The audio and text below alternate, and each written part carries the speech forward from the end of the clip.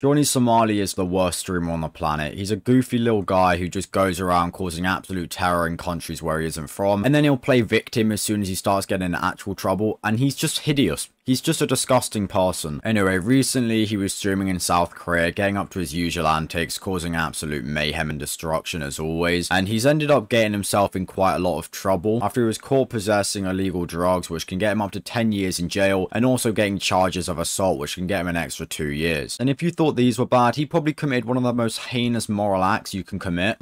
It was for the Korean and the Chinese people. Let's go. Let's get out of here. They're gonna clip that. Oh my god. Now, for those of you that are a little bit confused as to what he's just done there, he's just kissed the Statue of Peace. Now, Statue of Peace is also referred to as the Comfort Woman statue and is a symbol of victims of sexual slavery. Wow. What an insult. Like, that is actually some next level degenerate shit that he's just pulled off there. The fact that he's kissed a statue which resembles the freedom of sexual slavery, wow, my mind is absolutely blown. Anyway, obviously he got absolutely slaughtered by all the Koreans for this. He was getting actively beaten up and shit like that. It was quite beautiful to see. I have already made a video on that. But he's just responded to everything, and his response isn't terrible, but it's just lies. Like, he's just been turned into wood, developed a weird connection with an old guy, and now is calling himself Pinocchio, because his nose genuinely couldn't be pointing out any further throughout these entire interactions. Okay, I'll say right now, I want to apologize to the Korean people.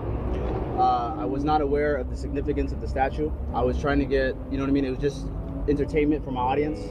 We're from America. We really don't know much about the Comfort Woman or much about the statue, where we're from. In fairness to Johnny Somali here, he is probably being quite honest. He probably had no clue what that statue actually was and just thought, oh yeah, there's a woman here sat down on a seat. Let me sit down next to her and give her a little kiss. Yeah, this will be so funny, because all of the content that he makes is always funny. Obviously, you know, if you don't find Johnny Somali funny, you're brain rotted. You're an idiot. You know, clearly this guy's the funniest guy on planet Earth. It's not like he goes into restaurants booming his speaker with text-to-speech. No, he's funny. Come on, guys. He's a comedian. But yeah, in all seriousness, I genuinely think this is coming from his heart right here, so I somewhat respect this. My intention in coming to Korea was not to cause this kind of shitstorm. My intention was to come here, do my live streams, make content, and be funny.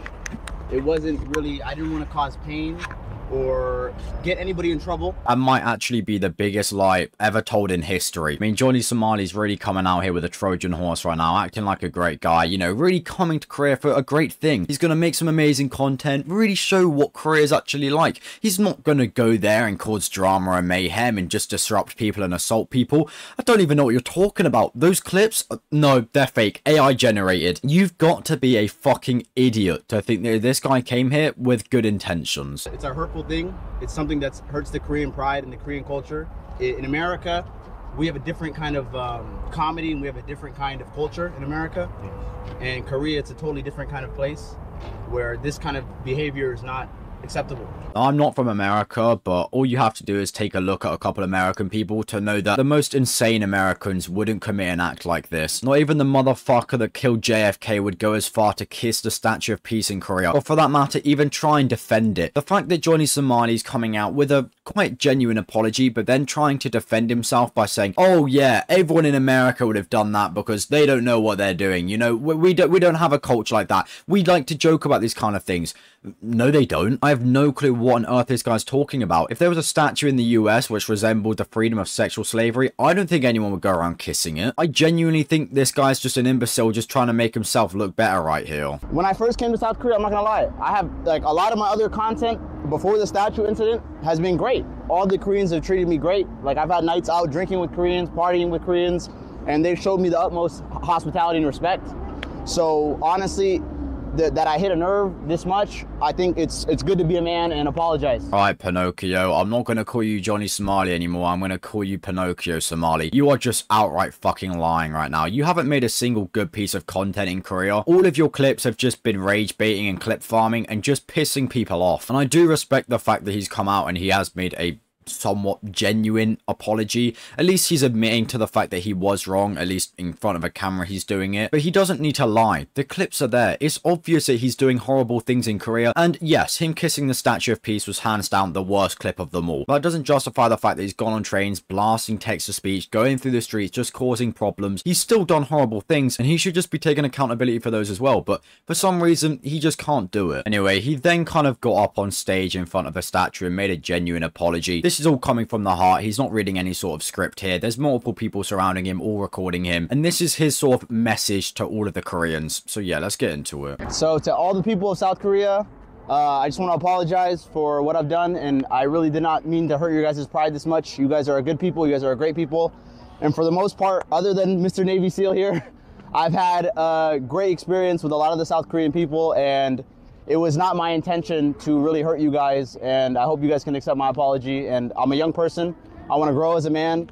I made a mistake, and I think when you make a mistake in life, you need to own up to it. As much as I hate to say it, that apology was actually quite good. He actually showed some sort of compassion. He showed that he was apologetic. He showed that he genuinely didn't mean to respect them. At least that's what he's coming across like. And if someone had done me wrong like this, I would probably accept this apology. Anyway, we're only halfway through it, so let's carry on. I will no longer talk about your statue or touch it ever again.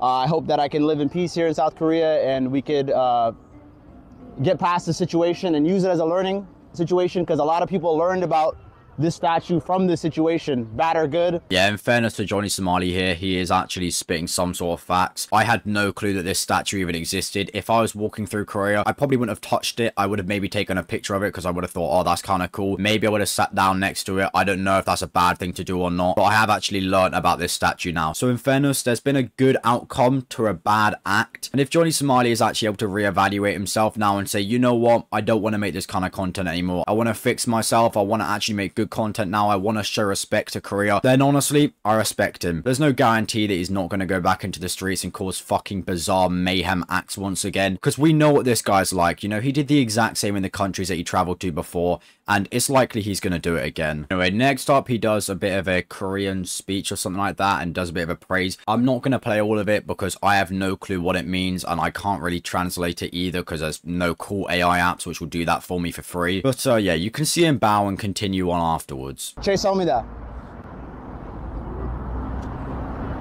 The apology mean that shit. No, I mean, I'm sincere. I mean it. Yeah, man, because, like I'm saying, as a man, it doesn't take nothing to realize I'm wrong. But for a whole country's pride to be hurt, it's not a big thing for me to say I'm sorry. You know what I mean?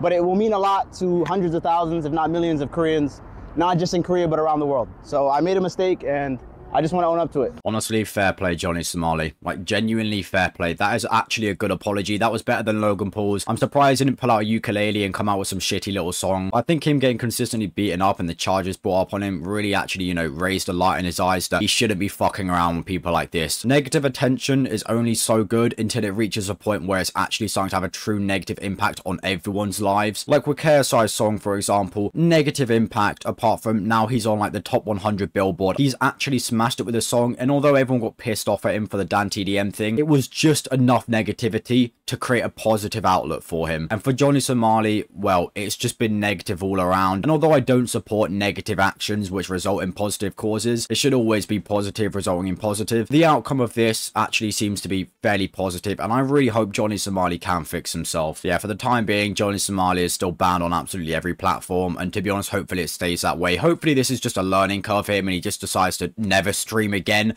That'll be pretty good. Maybe even switches to YouTube, make some cool YouTube videos going around Korea showing respect. But yeah, I don't know how long he's going to be able to keep this act up for. Maybe he has changed, maybe he hasn't. It's just a matter of time until we find out. But if we're just looking at this apology from a general standpoint, he's done a good job, and Johnny Somali, well done, mate. But yeah, just want to say a little bit about this because this is quite a good update, and that's about it. See ya.